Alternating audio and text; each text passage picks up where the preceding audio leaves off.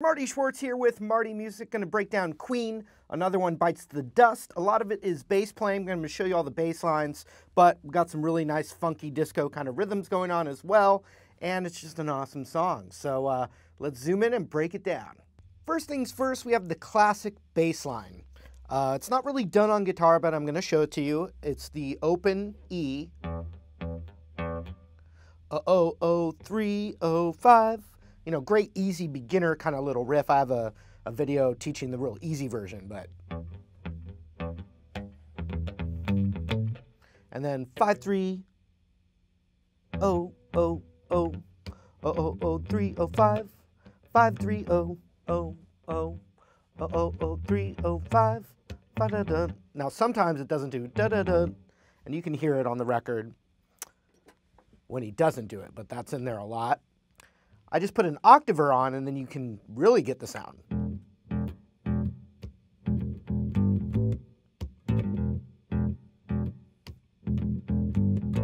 Right? All right. Not everyone has that, but that's fun.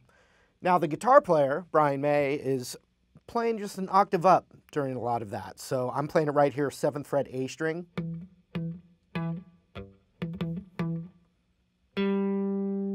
5 on the D, back to 7. And then right next door on the 7 of the D.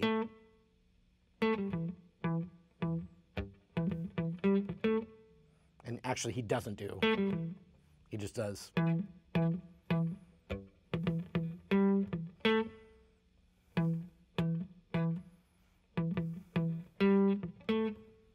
Now it grooves out in this kind of disco vibe, and so we're playing an E minor 7 chord. Barred on that 7th fret there, A minor 7 looking shape. Then we're going to A minor 7, and you can play it this way, just like an A minor bar chord with the pinky off. What I do is I omit that A string by playing this voicing, middle finger on that root, and then ring finger starts on the D and kind of bars across. And the middle finger is just muting that A string as opposed to that. And in the funky stuff, less notes sometimes is, a lot of times is better.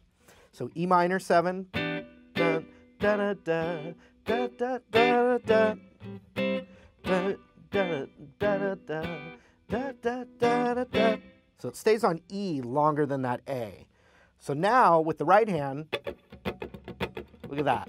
Paintbrush it, paint it, paint it, paint the fence.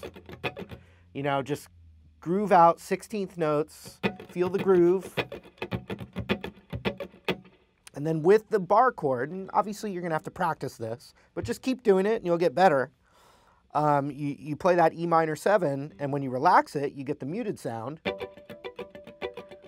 And when I just squeeze down, you hear the chord ring out. Same thing with that. And on this one, you can do a little slide in from the 4th fret up.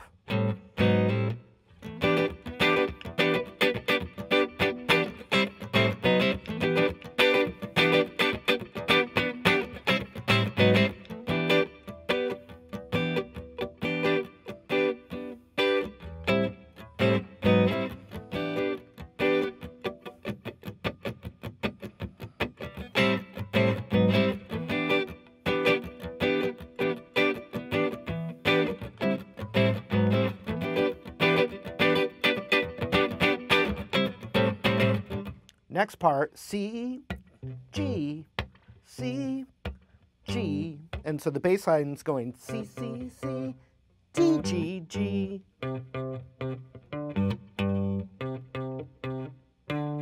And then A up to B. And so what we're doing is on the A to the B, those should be power chords.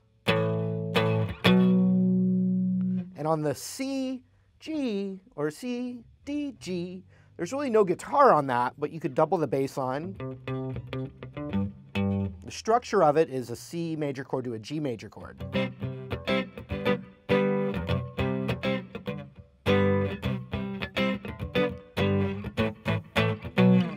Actually, I think they should all be power chords though. So you could go, or even, and what happens in two different parts of the song,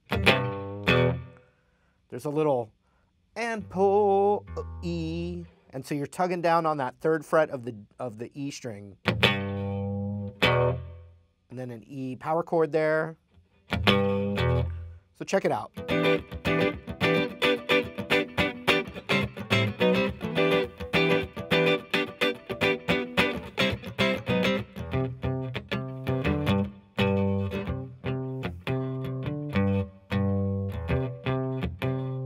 Now A power chord to B power chord. Right then, dun. Now you're just doing this again. And another one's gone, and another one's gone. Next, F sharp, and we'll do a power chord. And then an A power chord. Then an F sharp power chord again. Bites the dust. The guitar rest. Another one bites the dust. Dun, dun.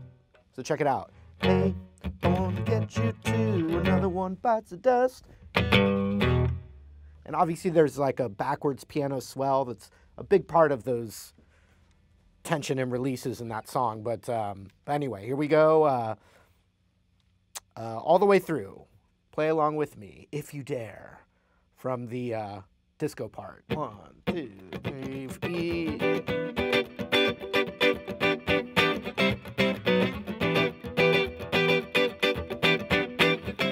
C.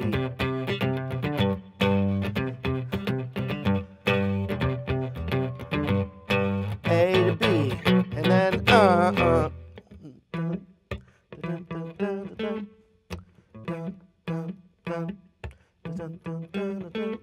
and another one's gone. F sharp. Hey, I want to get you too. Another one bites the dust. All right, there it was. Thank you again, you guys. Thank you so much. Really appreciate it. If there's a song you'd like to see, you can leave your request in the comments below. I also appreciate you going over to martymusic.com, signing the newsletter, and you'll get some free courses. Other than that, thanks again. Hope to see you real soon.